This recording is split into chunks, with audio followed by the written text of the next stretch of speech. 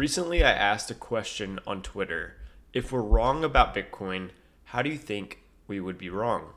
One of the most common replies was along the lines of paper Bitcoin and price suppression, which is definitely a topic we're thinking about and discussing.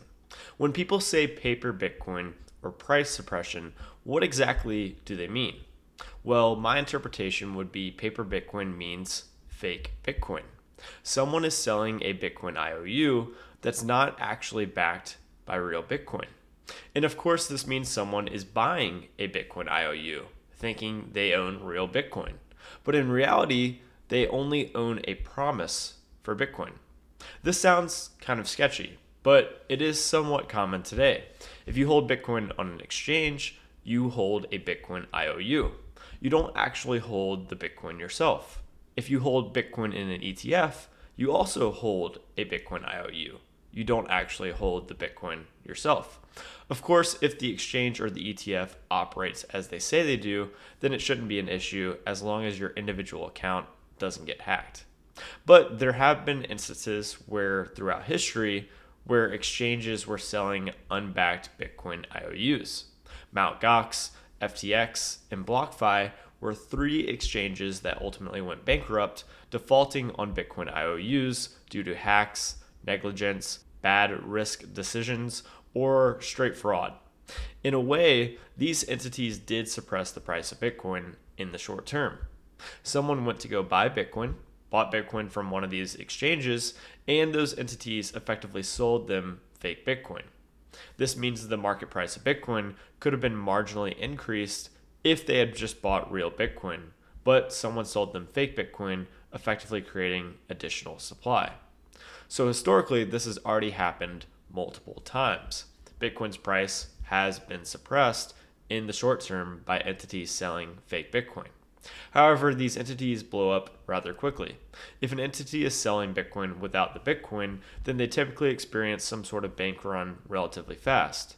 But what if a very large market participant wants to suppress the price of Bitcoin and they can remain perpetually solvent?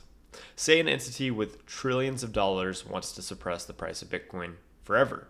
What they could do is open an exchange or partner with an exchange and sell infinite Bitcoin IOUs. They could do this over and over again, endlessly, until the market just gives up and loses interest in Bitcoin as savings technology. This could work in the short term, but in the long term, I think it would still fail. Why? Because Bitcoin is a bearer asset that is highly portable and verifiable. As an individual that is long Bitcoin, meaning you want the price to go up, you have a responsibility to ensure you are holding real Bitcoin. If you're holding fake Bitcoin IOUs on FTX or Mt. Gox, then you will lose Bitcoin and real wealth. It's in your personal incentive, if you are long Bitcoin and looking for the price to go up, to hold real Bitcoin and verify that you don't hold a fake Bitcoin IOU.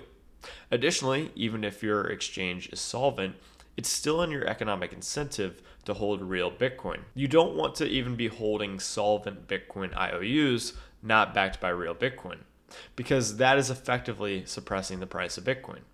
So the overall point is you need to ensure you're holding real Bitcoin. And if you're not sure if you're holding real Bitcoin, then you're probably not holding real Bitcoin. If you want the price of Bitcoin to go up, then hold real Bitcoin. It's the only way to enforce the 21 million supply cap. Buy Bitcoin, hold your own keys, and run a full node. There are many ways to do this. You can buy a hardware wallet and set up a single signature or multi-signature wallet on any laptop. For both beginners and advanced Bitcoiners, I personally recommend using Unchained to securely hold a significant amount of real Bitcoin.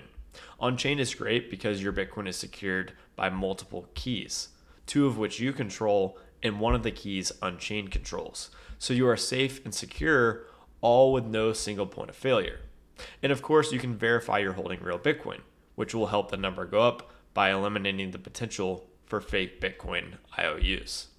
So can paper Bitcoin suppress the price of Bitcoin? Yes. Can it do so in the long term?